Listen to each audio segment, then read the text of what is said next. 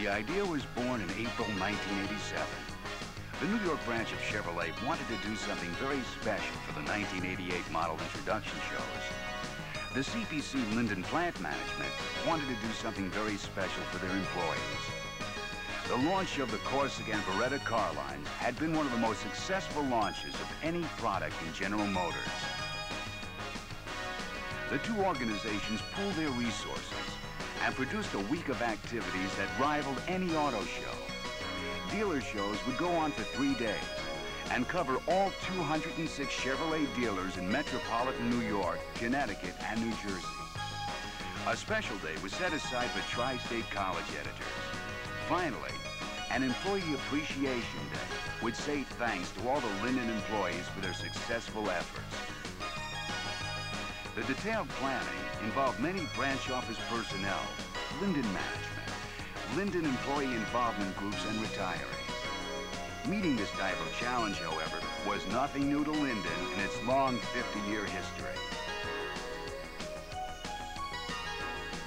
Materials for various displays in the fabulous Heartbeat Theater arrived in specially equipped trucks. All crates were numbered sequentially for control. This would be the first time ever that the Heartbeat Theater would be built and show scans shown in any manufacturing facility. The designated location for the construction was the fascia backup storage area, and production would continue without interruption. As the theater was being built, 2 huge tents were erected in the adjacent parking lots. These would house 80 displays of vehicles, vans, trucks, and cars from around the country. In addition, a huge refreshment tent was erected next to the plant. Construction of the theater and tents lasted approximately 5 days. Much of the artwork for the exhibits was done by our plant artists. Like magic, the theater began taking shape. It would seat 130 people. The show scan process, using a 70mm camera system with stereophonic sound, creates an ongoing illusion of reality in breathtaking scenery. The theater would soon come alive with lights and sound. Hard to imagine that 20 feet away, the fascia sub-assembly area continued working as if nothing were different. Specialty vehicles began arriving early. Customized vehicles drew keen interest in their varied, bright colors. A specially constructed 30-foot high cold air balloon was constructed and illuminated the sky at night. Of particular interest was the Chevrolet Keystone Crusher, brought in especially for this occasion. Lots of preparation was needed to get the Crusher in its prominent mode, on top of a Ford pickup. The dealers began to arrive early on Monday. Owners of dealerships were guests the first day. Department managers and other key personnel were the guests on days 2 and 3. Buses transported them to the beginning of the tour route at the back of the plant, with employee involvement group guides explaining what they were about to see. The tour route followed the same sequence as normal assembly.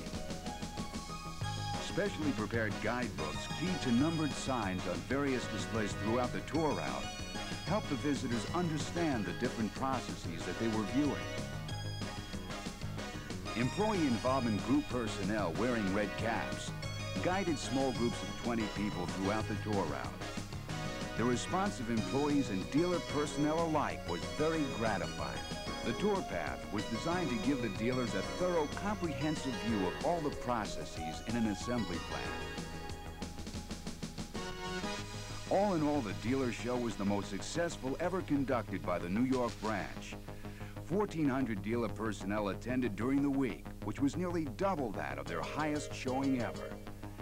They witnessed the very latest and state-of-the-art technology in the car assembly process. The interaction of dealer personnel and plant personnel really enhanced mutual understanding. The final day of the week, one of particular interest to plant personnel, was Employee Appreciation Day. In anticipation of huge numbers of crowds, normal employee parking areas were changed. In addition, Merck & Company, the pharmaceutical company adjacent to the plant, made their huge parking lots available at night. All parking areas for the visitors were located toward the rear of the plant, where the tours began. The tour route itself was the same as the dealers, covering the body shop, General Assembly A and B.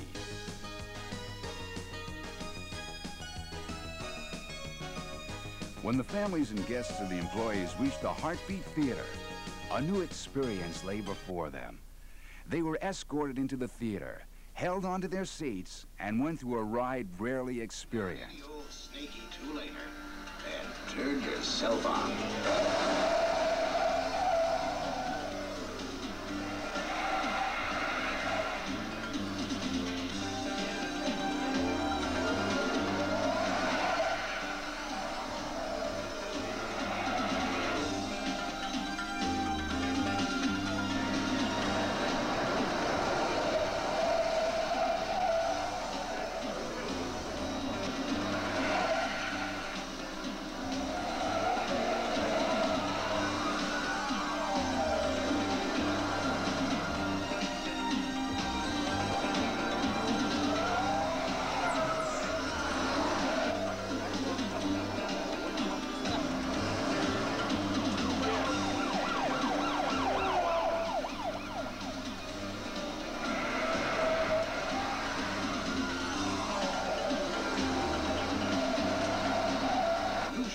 Called Beretta. This could be its year. Chevrolet's 75th anniversary year. A pinnacle year indeed. Afterwards, all our guests enjoyed good old American hot dogs, apple pie, and ice cream, as well as soft drinks and thousands of apples brought in from the southern United States especially for this occasion. The Keystone Crusher, the clowns, the bands, the magicians, the fun-filled, exciting atmosphere that surrounded everyone made it a day that no one will ever forget. Over 13,000 employees, families, and friends shared in this wonderful celebration. The huge crowds and enthusiasm showed just how much pride and excitement there is among car-making people.